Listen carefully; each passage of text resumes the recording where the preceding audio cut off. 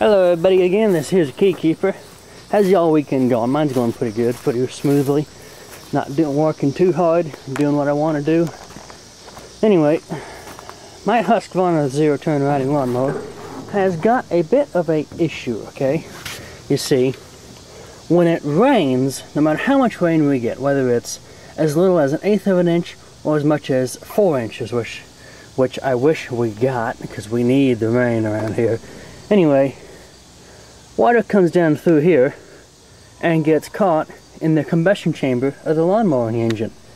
The engine's a Briggs & Stratton Intech with an overhead valve, pressure lubrication, cast iron sleeve in the cylinder, all that good stuff.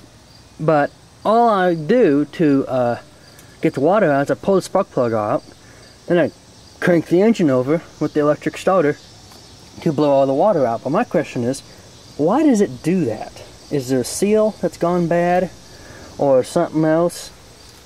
So that's my question to all my subscribers out there. Why does my Briggs & Stratton engine get water in the combustion chamber when it rains? And leave your comments to why in the comment box below. And as you can see over here, the year manufacture for the little tractor, let's try the zoom feature. The year manufacture is 2005, so it's only 6 years old, going on 7. So, and it only has about 219 hours on it. Sorry for the shaking, it runs in the family.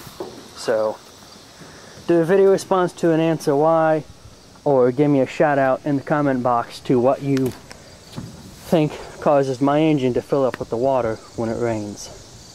Anyway, catch you all later.